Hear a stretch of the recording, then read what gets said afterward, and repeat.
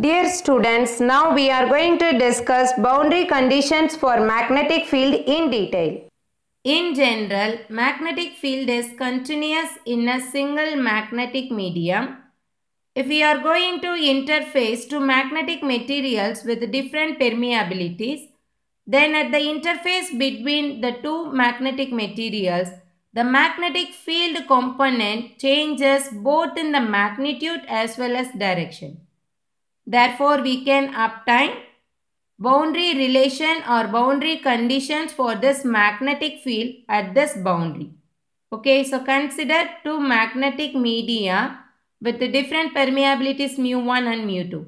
So this is the boundary line. So we can obtain boundary relation for this magnetic field. There are two boundary conditions. The first one is the normal component of magnetic flux density is continuous across the boundary. It is represented as Bn1 is equal to Bn2. So here continuous means it is always equal. That is, the normal component of magnetic flux density in the first medium is equal to the normal component of the magnetic flux density in the second medium. Okay, if both are same means that is called as continuous one across the boundary. Do you all understand? The second condition is the tangential component of magnetic field intensity is discontinuous by the amount equal to the surface current density. Okay, so here the tangential component of magnetic field intensity is discontinuous. Discontinuous means both are not equal. So there may be some difference. Okay, so the difference between these two tangential component of the magnetic field intensities is equal to surface current density. Do you all understand? So that is the second condition. If there is no surface current density, then we can say Ht1 minus Ht2 is equal to 0. From that we can obtain Ht1 is equal to Ht2. So if there is no surface current density, then the magnetic field intensity is continuous across the boundary level. Do you all understand?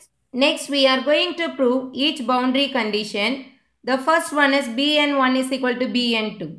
That is, the normal component of magnetic flux density is continuous across the boundary line. Okay.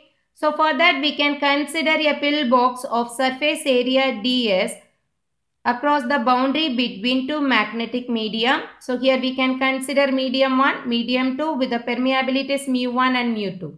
This is the boundary line. We are going to construct this pillbox at this boundary line. Okay. So here we are going to use Gauss law for magnetic field. So what is Gauss law for magnetic field? The total magnetic flux passing through any closed surface is equal to 0. So we integration of b dot ds is equal to 0. So here we can take the total magnetic flux enclosed by the pillbox. So here we can have two magnetic flux densities Bn1 and Bn2. So we have to take this two. So Bn1 dot ds minus Bn2 dot ds is equal to 0.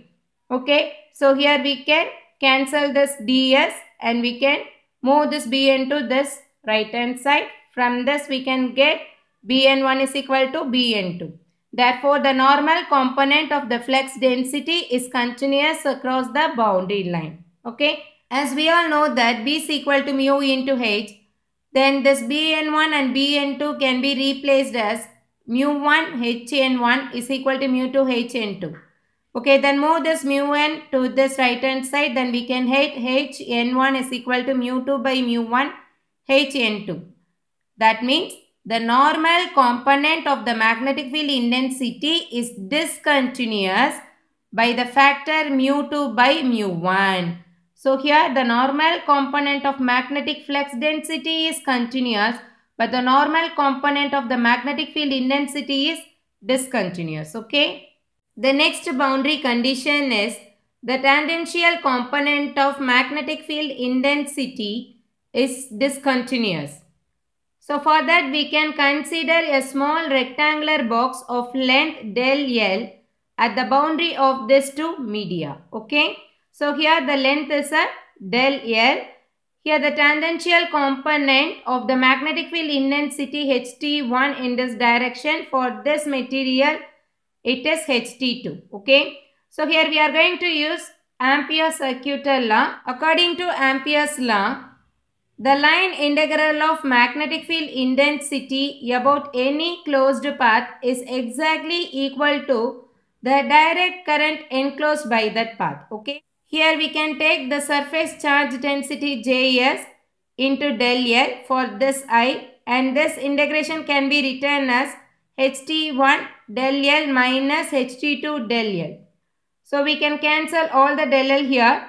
Finally we can get the tangential component of magnetic field intensity is discontinuous at the boundary by the amount of Js. If Js is equal to 0, that is the surface current density is equal to 0, Ht1 is equal to Ht2. If there is no surface current density at the boundary, the tangential component of H is continuous across the boundary. Okay.